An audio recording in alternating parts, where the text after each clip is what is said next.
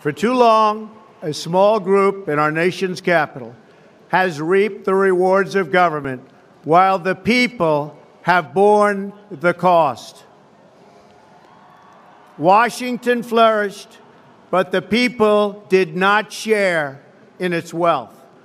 January 20th, 2017 will be remembered as the day the people became the rulers of this nation again.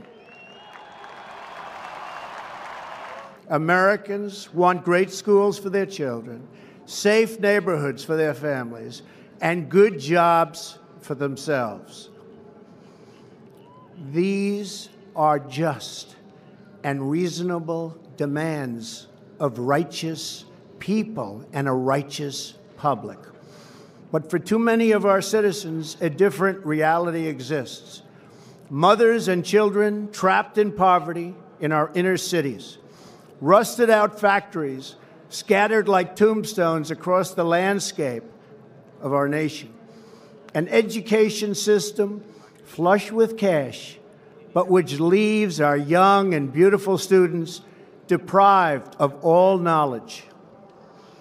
And the crime, and the gangs, and the drugs that have stolen too many lives and robbed our country of so much unrealized potential. This American carnage stops right here and stops right now. From this day forward, a new vision will govern our land. From this day forward, it's going to be only America first. America first. Every decision on trade, on taxes, on immigration, on foreign affairs will be made to benefit American workers and American families. We must protect our borders from the ravages of other countries making our products, stealing our companies, and destroying our jobs.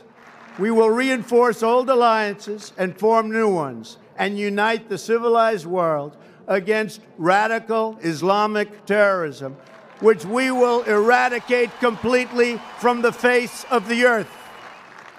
There should be no fear. We are protected, and we will always be protected. We will be protected by the great men and women of our military and law enforcement. And most importantly,